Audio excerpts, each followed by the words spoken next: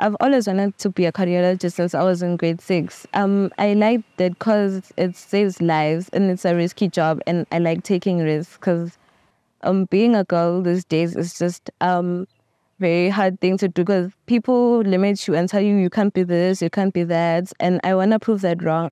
While some young women have the passion and drive to excel in science, technology, engineering, and math, societal barriers have kept them from reaching their full potential. But through the STEM Sisters Mentorship Program, sponsored by Eswatini's Queen Nozizwe, aspiring civil engineers like Siyanda Dlamini can learn, grow, and even dream bigger.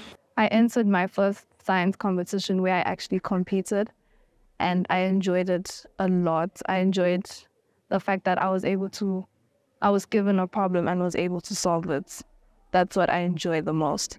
And then after that, we had career expos where people who have pursued careers in the science department came and told us more about their careers.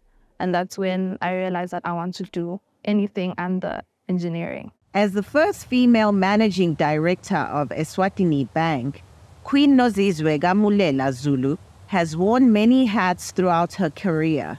But her latest role as a driving force behind STEM Sisters could turn out to be the most impactful.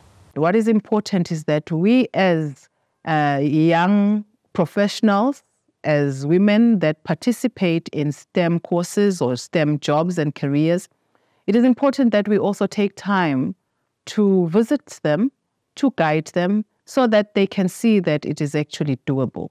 Eswatini girls often miss out on potential careers in engineering, computer science, and medicine. In order to break limiting stereotypes, Mulela Zulu has partnered with VOANews Eswatini, which promotes women in STEM fields. We need to have female STEM role models. Luckily enough, in Eswatini, we already have a female Minister of ICT, Ms. Savannah Masia. Her contribution in the STEM sector inspires more girls and women to actually participate in the sector. So as we have more female role models, then the girls can also be inspired to also take on STEM as a career. With only 6 girls in the STEM Sisters program so far, the impact of this initiative might seem small. Nogukanya Musi, VOA Central Asia Division, Menzini, Eswatini.